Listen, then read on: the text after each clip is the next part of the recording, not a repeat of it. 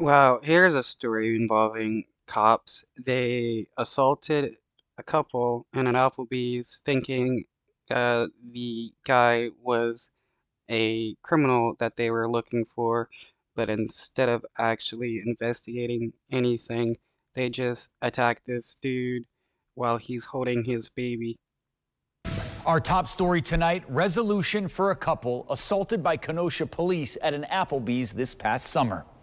Thanks so much for joining us tonight. I'm Jessup Reisbeck. It was a case of mistaken identity, but the couple ended up facing other charges, and now all those charges have been dropped against them. CBS 58's Michelle Fiore has the details. Jessup, that disturbing video inside this Applebee's along 75th Street or Highway 50 shows officers take down a man as he holds his baby. The video, though, instrumental in giving prosecutors just what they needed to make a decision.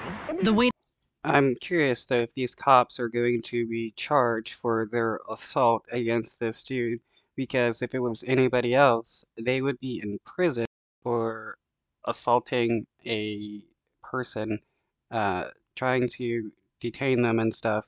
But when it's cops, usually they get away with it. Waiting game is over. This holiday week, peace for the couple in this disturbing video. Stop it! Put the baby down now! Stop it! Hey, please, get the baby. Jermel English. They didn't even care that he was holding a baby. They attacked him while holding a baby. How can cops claim to care about the welfare of others when they're attacking people while they're holding babies?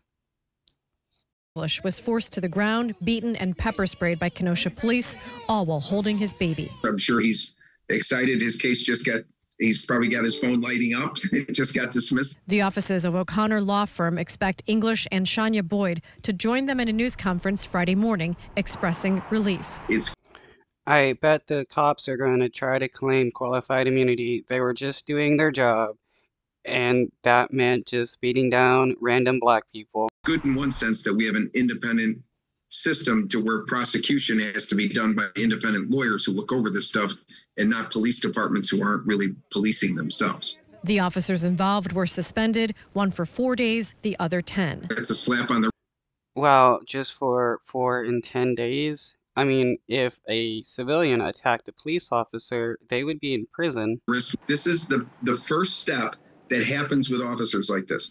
If they get away with this, the next step is they're going to abuse or kill somebody, and it's going to be in their hands. And that. Yep. Like with all the other cases of cops killing people, they've had past records of abusing others, and it does escalate to the point of them killing people because they see that they're able to get away with it. So why not kill a person and then get paid for killing a person? That's why we got to stop it now. Boyd and English were dining out with their 1-year-old when the driver in this rollover crash took off. The suspects were later found hiding in the Applebee's bathroom. Although the charges have been dropped, O'Connor says more needs to be done. But we have.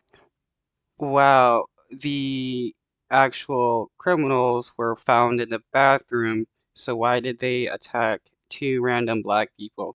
Because they were black? To get what they call injunctive relief to change these policies and procedures, because otherwise somebody's going to get killed. In a statement, the police chief said the district's attorney's office ultimately has the authority to dismiss the case, and the reasons for the dismissal is a question that should be directed to them. Wow, what a cop-out.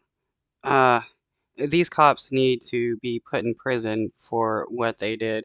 If this was any civilian, they would be in prison. Response should be an apology to the public, a retraining of these officers, a revamping of the system as to how this could happen. That news conference is set for 11 a.m. tomorrow, right here.